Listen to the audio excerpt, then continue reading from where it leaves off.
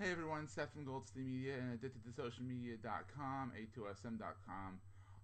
Want to talk briefly about the people's impressions of Google Plus. I mean, it's been a few months now since Google Plus has come out, and there's been studies pointing at like Google is now fading. Google Plus is now fading. They went up to 40, 50 million people, and now they're going down in popularity. One of the recent reports was by a company called Chica, something like that. Doesn't really sound like a really reputable company, in my opinion, but whatever. They looked at the public posts and saw that there's less interaction. Now, what people seem to forget is that Google Plus is not Facebook. It doesn't break the rules and say if you do something privately, it's going to come out publicly. What's private cannot be indexed in the search engines, cannot be picked up in these reports unless you're friends with these people that have private posts. So when you think about this, people have been talking about how the founders of Google, Sergey and Larry Page, aren't using Google Plus. Like they're not eating their own dog food. Is not correct because they are. If you're friends with them and they're following you back or whatever, you do see their posts and they're just posting privately or they're posting amongst their circles. Not everything needs to be public, people. I mean, you gotta think about this. That Twitter is a public platform. Facebook can go either way, so can Google Plus. But with Google Plus, you're actually able to finally control who sees what post. Generally, what I do is I post most of my stuff public because a lot of stuff isn't really that personal that I need to keep it quiet. Anything I want to keep just amongst the people who follow me, I put under your circles or under a certain category of people. Um, Pretty much, I think Google Plus is here to stay. I think that people who say that there's not a lot of conversation going on, that it's quiet, they're not following the right people. What you need to do is you need to follow the tastemakers and the people who are in your community. If your community is on Google Plus right now, and if it's not, you have to wait till they come back on.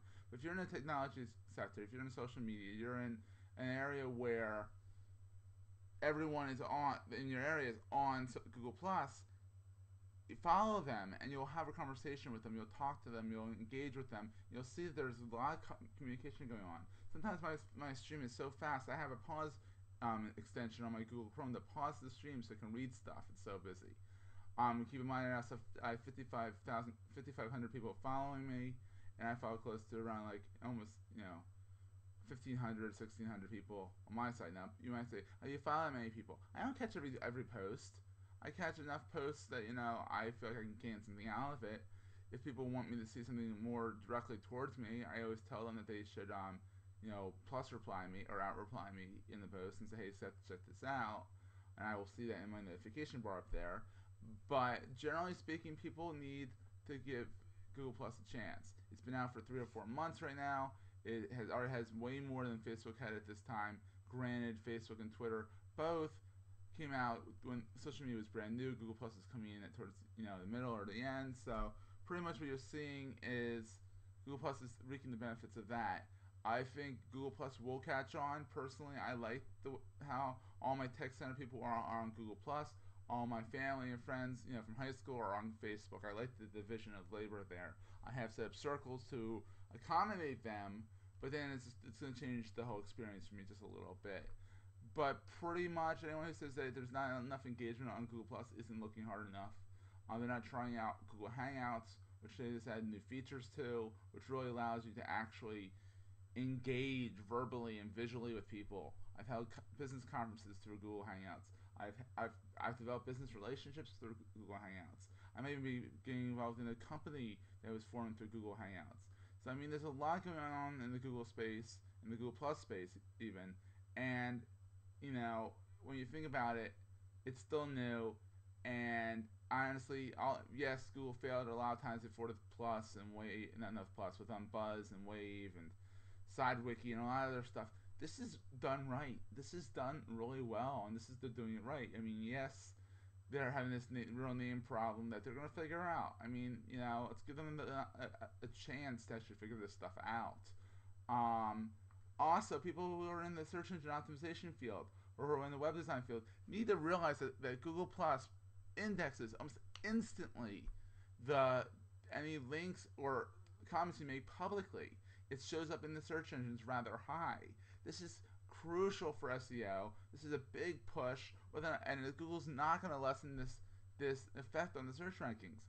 They want Google Plus to show up in the search. They want relevant stuff to show up in the search, and this is the way you do it. I want to go on spam Google Plus because you'll get banned and you'll get ostracized really fast for doing that. But if you have a good article you want to share that you posted on your blog, share it there. Share it with some good keyword-rich text. Don't clog it up and stuff, but share it, and you'll see it show up in Google. I mean, give Google a chance. Give Google Plus a chance. Give it a try. I mean, people like Chris Brogan are on here, Brian Solis, they're all on here. They're all using it.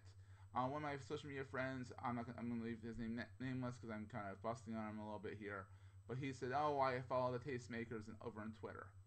That's great. Good for you. So do I.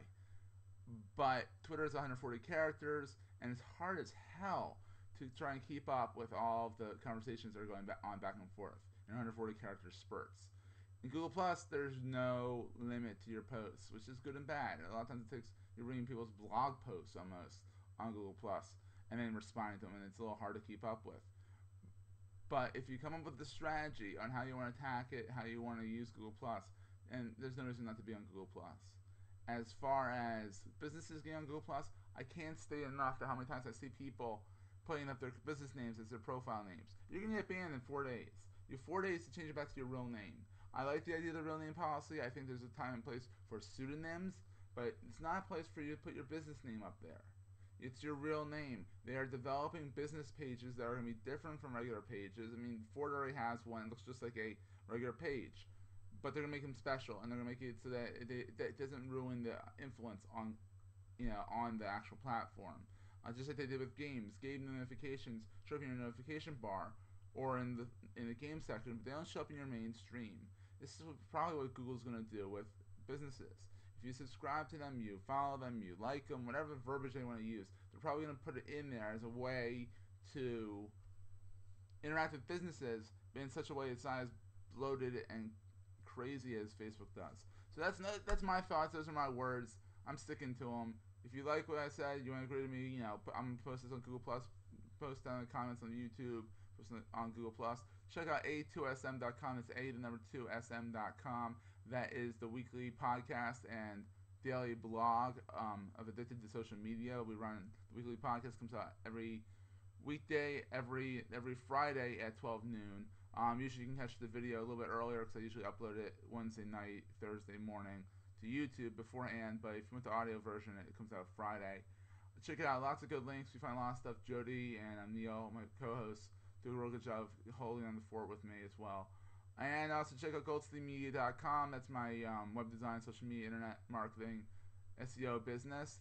And if you want to find out a little bit more personal stuff about me, go to SethGoldstein.net or find me on Google Plus by going to SethGoldstein.me. That takes you right to my Google Plus page. Otherwise, I'd have to give you a really long URL that would be nearly impossible to actually type into your URL bar correctly. So that's my word. That's why I'm sticking to it. And comments, I want to hear them. Bring them on. And I'd love to hear what you have to think. What you think about Google Plus. Take care, guys.